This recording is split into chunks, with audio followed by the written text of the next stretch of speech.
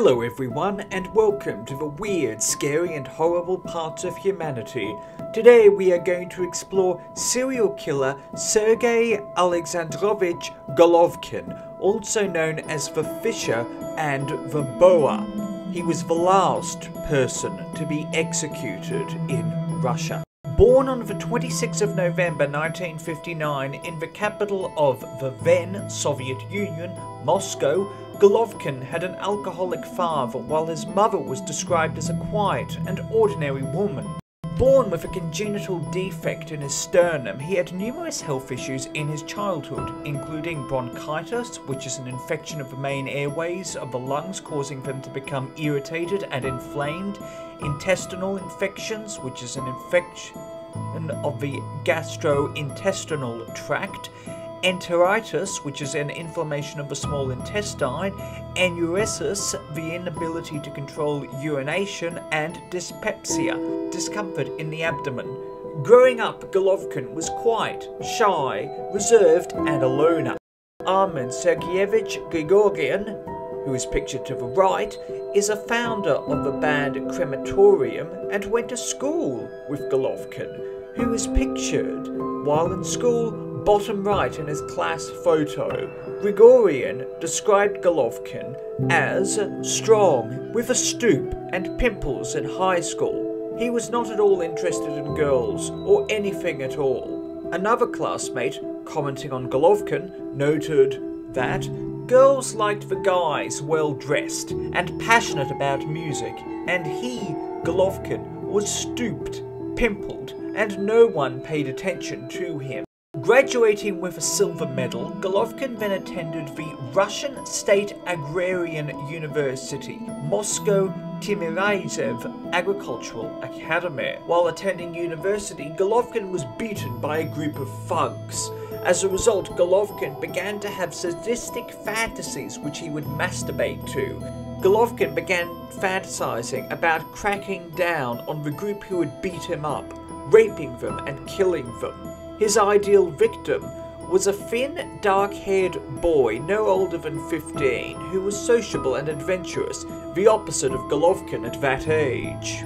After graduating from university in 1982, Golovkin worked at a hippodrome and then as a livestock specialist at Moscow Stud Farm No. 1. For his success in the development of horse breeding, on the 11th of December 1989, Golovkin received a silver medal at the Exhibition of Economic Achievements of the USSR.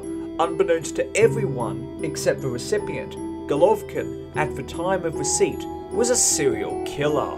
In the summer of 1984, Golovkin attempted to rape and murder a boy who managed to escape.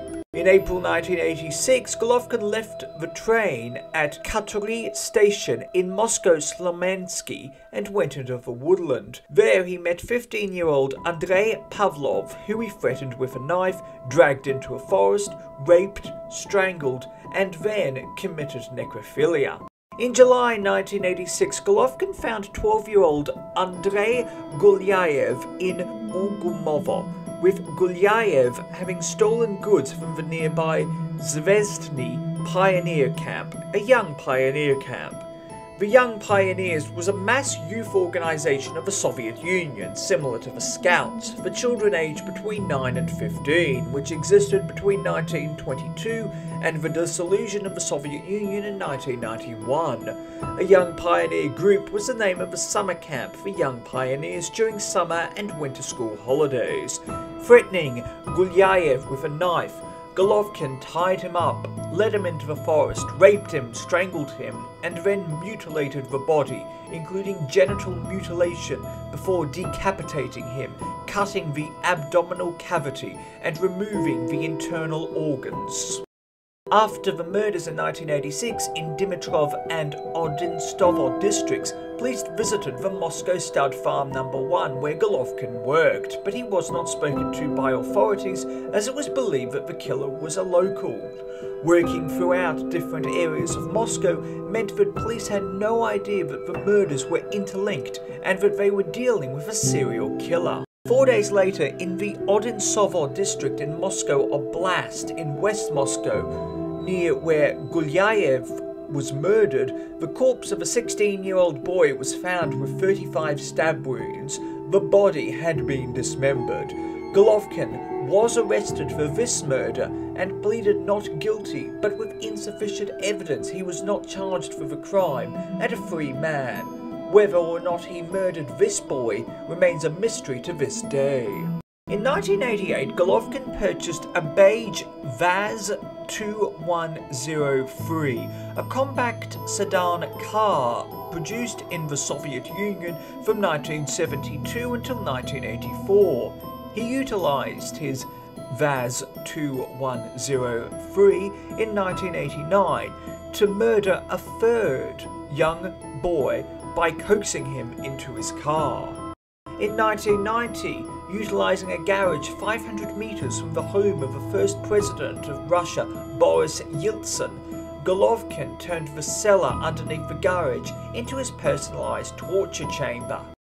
Between August 1990 and September 1992, Golovkin killed a further 8 boys, frequently 2 at the same time, and subjected them to numerous acts of torture.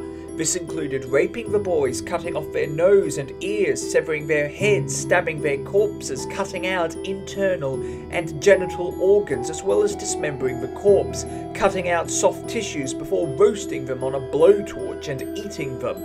In September 1992, Golovkin killed and raped 3 boys at once. Golovkin went to the school which the boys attended and took them away under the guise that they had committed a robbery. On the 5th of October 1992, 3 weeks after the murder of the 3 boys, the decaying and mutilated corpses of the boys were found by mushroom pickers.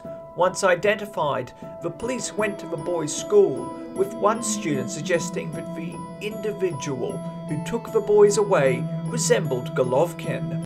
Surveillance was organised, and on the 19th of October 1992, Golovkin's Vaz 2103 was crashed into deliberately by 2 officers in civilian clothes.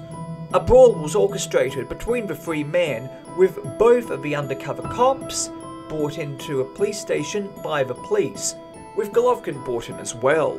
Confronted over the serial killings, Golovkin denied all guilt and was put into solitary confinement. On the 20th of October 1992, Golovkin was interrogated and only confessed to his final 3 murders. On the 21st of October 1992, Golovkin's garage was searched, and in the cellar, Moscow police found a baby bath with burned layers of skin, blood and clothes. Upon hearing this news, Golovkin confessed to 11 murders, although it is believed that he killed 13 or possibly more boys. The remains of all but one of the 11 boys were found, with Golovkin having thrown away the skull of the boy who was never found. Golovkin was declared sane, but showed signs of schizophrenia.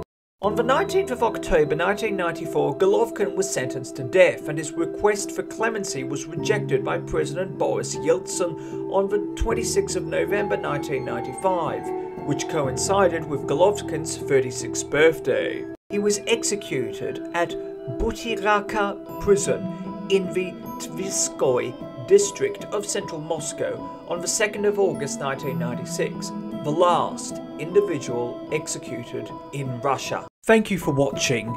Please do yourself a favour and hit that like and subscribe button and the bell icon to inform you when new videos come out. It helps more than you know, and your support is truly appreciated.